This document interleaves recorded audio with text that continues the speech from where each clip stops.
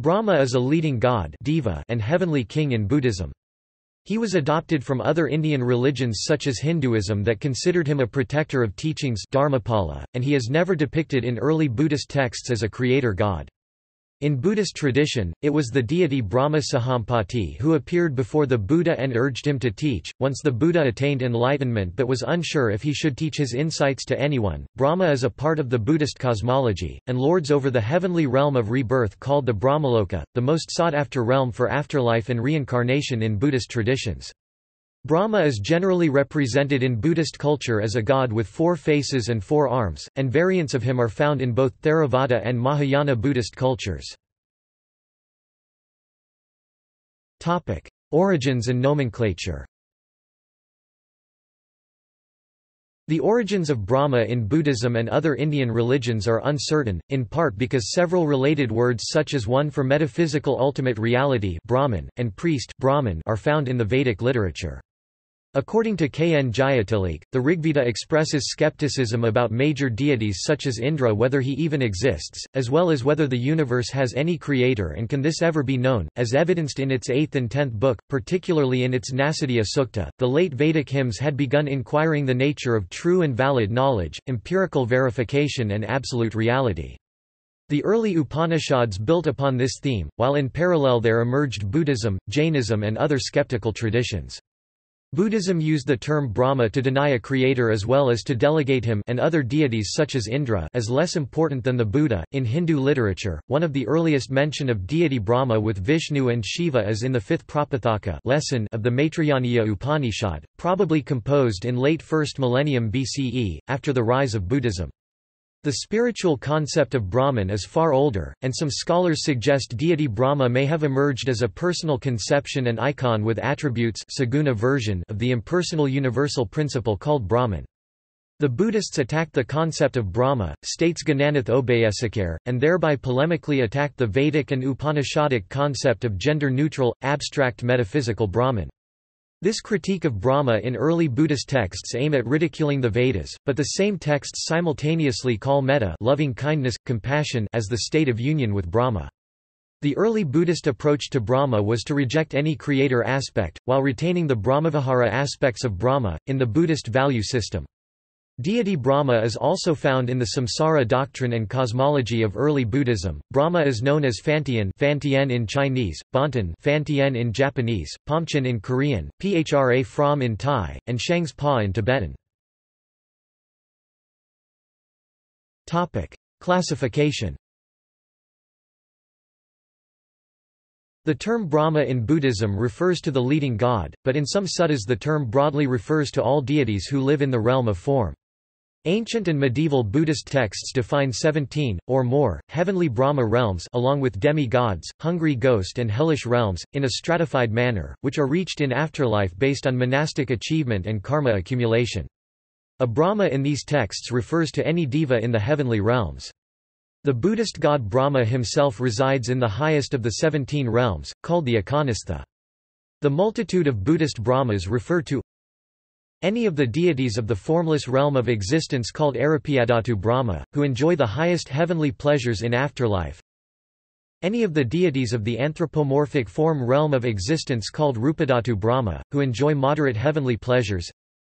Any of the deities of the lower heavenly realms of existence called Kamadhatu Brahma. According to the ancient Buddhist scholar Nagarjuna, Kamadhatu Brahmas experience inferior heavenly pleasures and may experience minor sufferings in their afterlife, while Vasubandhu described 6 heavenly levels within the Kamadhatu realm for afterlife. In the Nidesa, the Buddha is Devadadeva, the god beyond the gods including Brahma. Baka Brahma. Baka Brahma, literally, crane Brahma, appears in the Majjhima Nikaya, where he is a deity who believes that his world is permanent and without decay and that therefore he is immortal, and that therefore there are no higher worlds than his. Brahma Sahampati.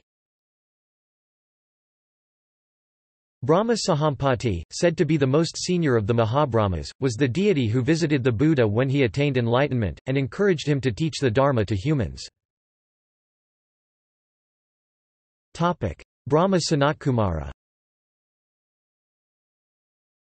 Brahma Sanatkumara Sanskrit or Brahma Sanankumara Pali, the ever young, appears in the Janavasabha Sutta DN.18, where he is recalled as having created an illusionary presence to make himself perceptible to the coarser senses of Sakra and the gods of Trayastrimsa. Mahabrahma. The singular leading deity and the king of heavens Brahma is sometimes referred in Buddhist texts as Mahabrahma. However, the suttas are inconsistent in this regard and several early Buddhist texts depict Sakra Pali, Saka, who is same as the Hindu Vedic god Indra, as more important than Mahabrahma. The Mahabrahma, or the Great Brahma, states Peter Harvey, is mentioned in Digha Nikaya as the being who dwells in the upper heaven. A Buddhist student can join him for one kalpa eon, Brahma year in Indian religions after successfully entering the first jhana in the form realm of Buddhist practice. Subrahma and Sudavasa. A pair of Brahmas who are usually seen together while engaging in conversation with the Buddha. Brahmavihara. In the sense of a being of the Rupadhatu, the term Brahma may be related to Brahmavihara, a term referring to the meditative states achieved through the four Rupajhanas, which are shared by the inhabitants of the Rupadhatu. Prior to the advent of the Buddha, according to Martin Wiltshire, the pre-Buddhist traditions of Brahma Loka, meditation and these four virtues are evidenced in both early Buddhist and non-Buddhist literature. The early Buddhist texts assert that pre-Buddha ancient Indian sages who taught these virtues were earlier incarnations of the Buddha.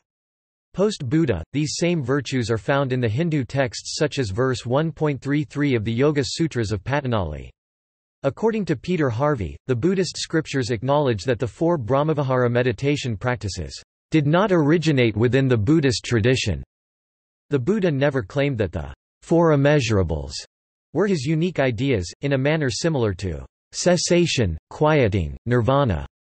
These meditation practices are named after Brahma, a god also found in Hinduism texts as well as Jainism text wherein he is equated with Rishabhanatha, the first Tirthankara in Jaina tradition.